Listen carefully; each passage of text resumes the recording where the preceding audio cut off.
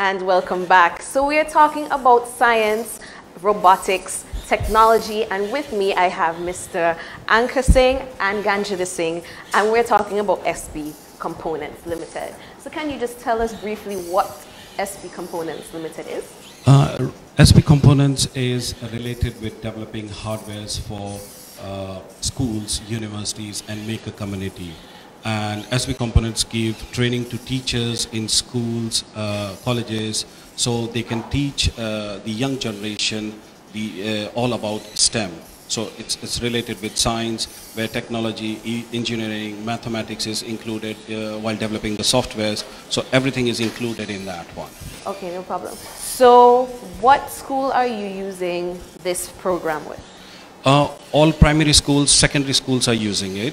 And from primary, from age of 6 and 7, schools are giving training to the younger generations. So by the time they are graduate, they have a deep knowledge of all technology and engineering. Because in future, this is what they will be using for in any kind of job. With the SB Components, you're starting with the Seventh-day Adventist School here in Antigua. How has that program started off? It has started well off over here. We have been giving training to the teachers in the Saint Adventist, and they are really enjoying that one, because there are students also and teachers also who are very well, into it, and now they are loving it because they have never seen such a technology to be implemented into the schools. Okay. So just a brief overview. We have a lot of things going on here. We see the robotic arms. So can you just tell us what each item is on the table? Yeah, this one is a small computer which is BBC Microped, developed by BBC. So kids, the younger age one, start developing programs on that one and use it as a watch.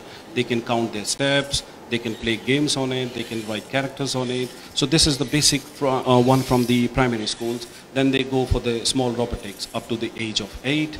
And then it goes to the secondary school with the robotics programming until the university one, like a big humanoid robot.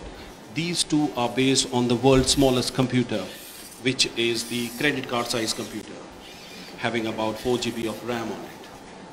This is all about this one. So starting from the primary to the secondary one. Okay, thank you. So Ankur, you are the technical person behind of all of this. So can you just give us a brief overview of how each mechanism would work, especially this one, because this looks like Transformers. I'm really interested in this one. Yeah, actually we call this humanoid robot, and this humanoid robot is actually based on the servo motors, and these servo motors,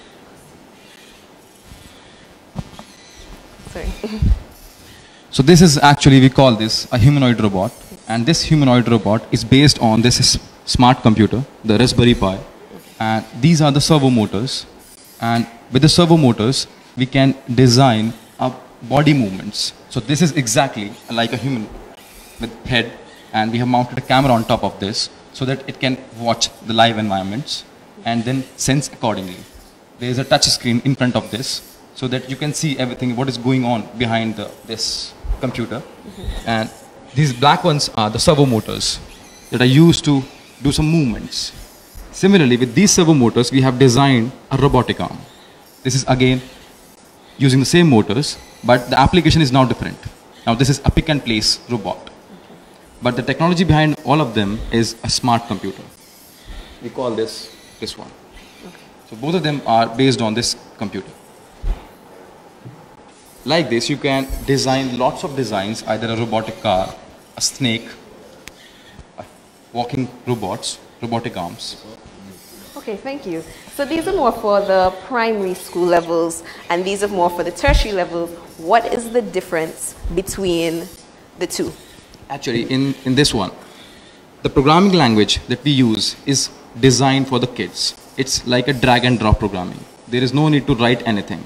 Just pick the objects and then connect to each other. So for the kids, it's very easy to program these kind of hardwares. And this is actually a computer. So in computer, we need some programming in which we have to write something. So this is for secondary level. This is the main reason.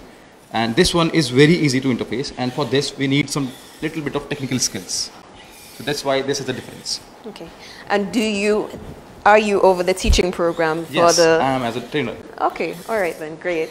Thank you so much for being here. This is all very interesting, and I hope that the students respond well in the schools towards this type of technology. Thank you again. Thank you so much.